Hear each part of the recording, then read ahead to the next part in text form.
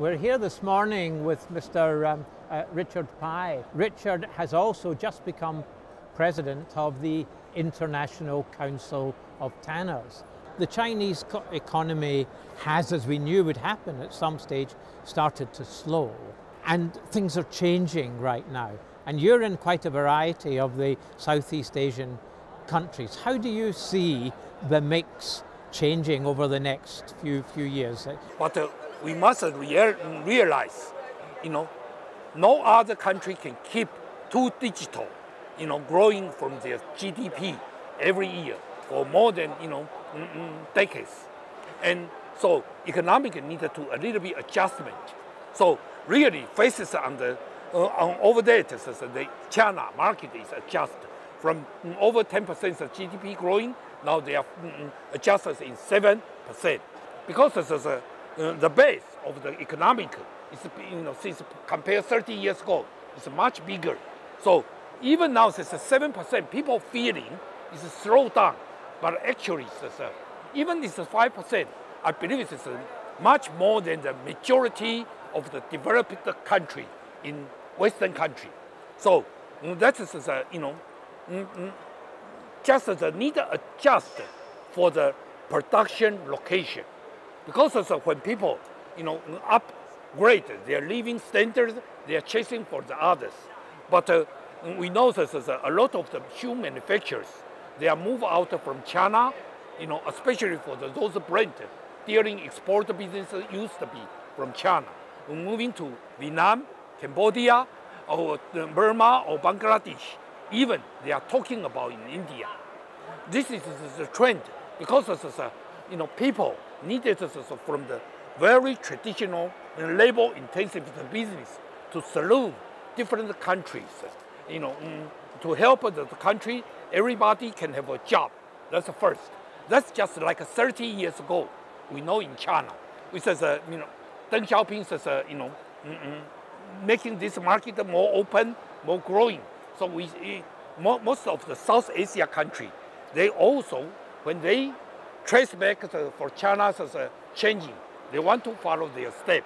That's the way. So in the position right now, they have much cheaper labor. That's one part of encouragement. This is the especially shoe industry, using very high labor intensive. And a lot of people need it. And China, since we know that one child policy, for passing decades, this is less young generation, and which has also helped the economic improvement inside of the China. So people, every parent don't want their only single child, leaving them very far. And also we recognize inside of the China province, their living standards also improve. So this is the structures, changing. But we don't forget that no other country have so strong infrastructure in shoe industry. In other industry, I might be not very familiar, but in shoe industries, all of the components, all of the quick delivery, all of the people with a skill, technician, line builders, so well trained in passing 20 years, China working with Taiwan, we cooperate, build up this. And now they are needed to time changing from export, come to the domestic. So I really strong fear, certainly very strong in China, not only for the 10 years, even for the 100 years, I believe that they can have their operation systems, for this market.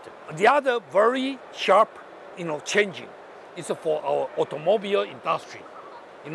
China is now already the biggest car producer country, and from a lot of the private car for passenger cars, they are using interior with the laser material. That's also very high percentage than Western country. This is why a lot of my friends from car seat tannery, they also have a very continued investment in this country. So for tanneries as an industry, I strongly believe China still will be the #1, and also its leadership in the world. Thank you very much, Richard. Absolutely fascinating to hear. I think from what you're saying, next year's World Leather Congress here in Shanghai is going to be a magnet for not just the whole regional membership and those interested in leather with all the changes going on, but also for the rest of the world to come, because what's changing here is going to impact everyone. Thank you very much. Thank you.